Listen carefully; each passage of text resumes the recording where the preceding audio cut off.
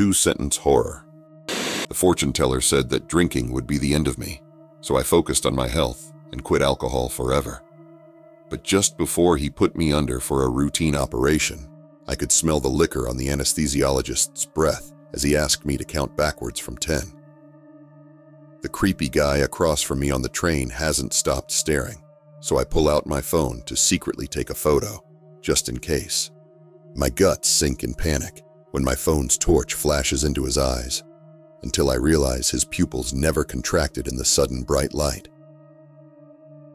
Live 1 year without your greatest talent, and you get $1 billion. Was a deal I could not pass on, so I accepted it.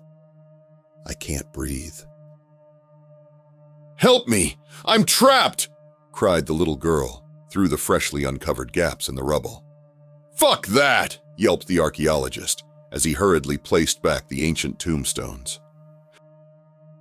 Being a young single dad, it took me 2 years to save enough money to take my 5-year-old daughter to Disney World. Once we entered the Magic Kingdom, I let her run free and smiled as my financial problems disappeared with her. They say you only die when you're forgotten. I lie in my coffin as I have for the last 1,000 years, waiting for the sweet release of death. I wish I had never cured cancer. The only guilt the woman had was that she was going to leave her son in a world full of monsters, like those who were filming her.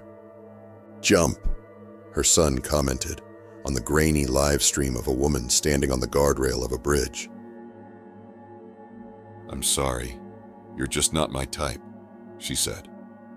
Recovering in the burn unit, she wished she had said yes.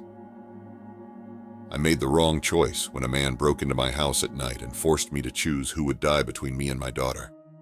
Now I can't do anything because I'm a ghost, and all I can do is watch him do horrible things to her, right next to my body, stabbed, bloody and dead.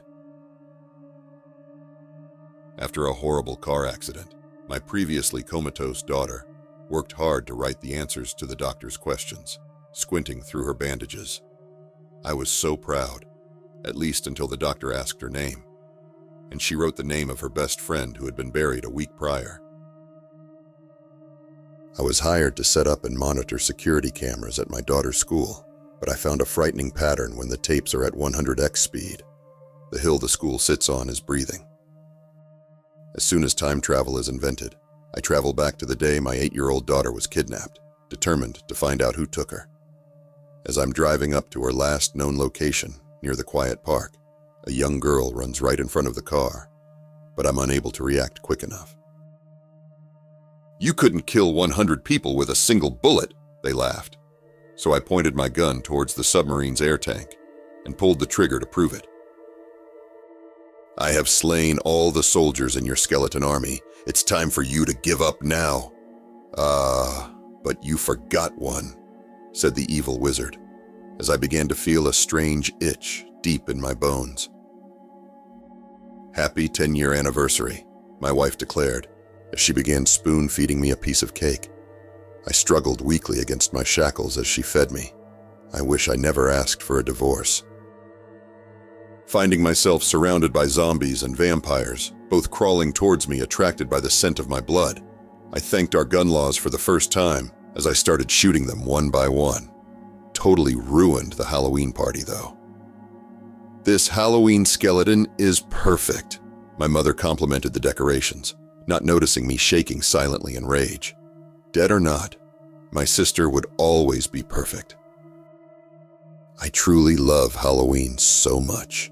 It's the only time of the year I can use my victims' recorded screams and skeletons, and they think it's ambiance. I ran, faster and faster, back and forth between the 2 rooms of the hospital, my wife bleeding out in one room and my newborn son struggling to breathe in the other. I am still not sure who stopped me from running in the end, the tear-streaked pediatrician or the defeated surgeon.